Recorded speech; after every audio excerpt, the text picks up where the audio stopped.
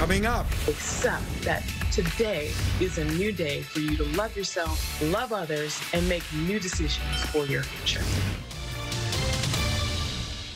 We are back. People may say your past determines your future, but my next guest says you can choose your future with targeted decision-making.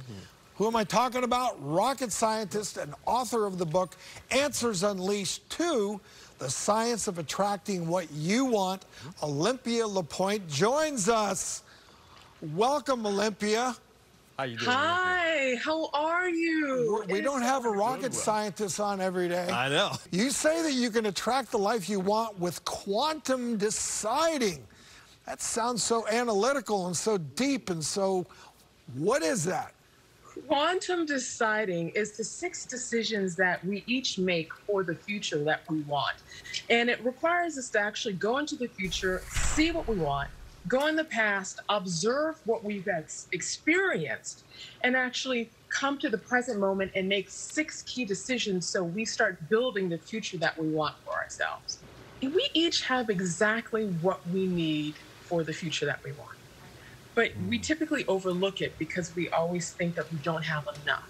Like, for example, I came from an extreme poverty-filled situation, and I didn't realize that I had exactly what I needed in order to go into rocket science. Now, that sounds counterintuitive, but what I had is the drive. A lot of people do not realize that inner city students and kids have what it takes to actually go forward. You call out 6 different decisions to create the life that you want. Take us through these. Yeah. What's the first one? You have to decide that you are here on this earth for a powerful purpose. And typically we don't know what our purpose is until we actually start walking in it. Every single day, we have to just make the decision, what am I going to do today that's going to show me the reason why I'm alive? For like, as an example, for myself, I love science. The reason why I am here is to explain science in such a very profound, easy way so people of all backgrounds can really embrace it so we find the solution for tomorrow. The second decision is you have to own your identity. You have such a unique ability to you. And for me, I didn't realize that being a woman and being a woman of color was going to be very unique, where I could present my way of thinking and solutions to NASA and to space programs and to books. When you embrace the way in which you operate, your uniqueness, your ability to be like no one else, that empowers you to make the decisions that is going to be more in line with your future. Yeah. So that's the second decision. I love that. Know your purpose, know your why, and know who you are. Get clear on who you are. Now, Olympia, you say your third decision lies within your intent. Tell us about that. Your intent is very powerful. Now, let me describe that. Most people think that when they enter a tough situation, the tough situation is going to crack them and break them. And really, it's the other way around.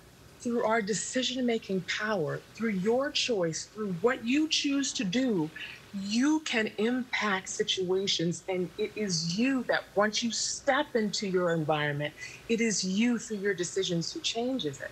And that is one of the most important key aspects for all of us to remember, is that we always have the ability to impact any environment that we're in. The next decision is based on your learning. What do you decide to learn? We each, when we choose to learn something new, something amazing happens in our brain. Our frontal lobes activate. Our frontal lobes are responsible for our problem-solving and decision-making abilities. When we learn about something new, that helps our brain rewire itself in a profound way, so we start seeing true facts, true information, and we're able to discard the fake news. When we learn what's true, we're able to embrace that and apply it to our life. Brilliant. When we choose to look at whatever resources that we have, in my case, it was my natural drive. It was my desire to learn. It was my desire to change my environment. When we take whatever natural resources that we have within our thinking, within our environment, with even the resources that we have, the dollars that we have, we can multiply it. When we multiply it, we see large corporations owned and formed. If you look at the CEOs, if they've taken what resources that they had and built it, and we see this all in the technical world with all the big conglomerate businesses that are out there. Amazing. I'm feeling inspired just sitting here, Doc. Right? Are you a frustrated rocket scientist? I'm feeling inspired. Now, Olympia, finally, what's the all-important last decision? So often, we've experienced really tough situations in our past. And we've thought, oh my God, I've made a horrible mistake. I can't ever go forward. Yeah. And that is the biggest lie. You can't ever cancel yourself. What you have to do is love yourself no matter what you've gone through. And this is the way that you do that. If you go back to your past moments and actually observe yourself and observe the situation, not putting yourself in the situation where you still relive the tough situations and become emotionally charged by it, but rather if you go into the past and look at yourself as an observer, something scientific as well as something powerful happens.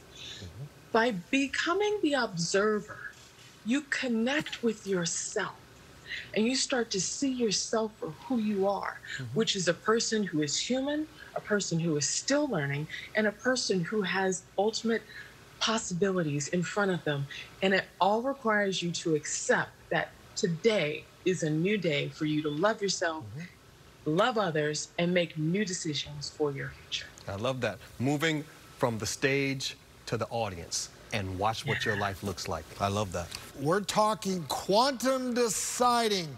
Great stuff. Thank you so much, Olympia LePoint. Thank you. Thank you. It's my honor to be here.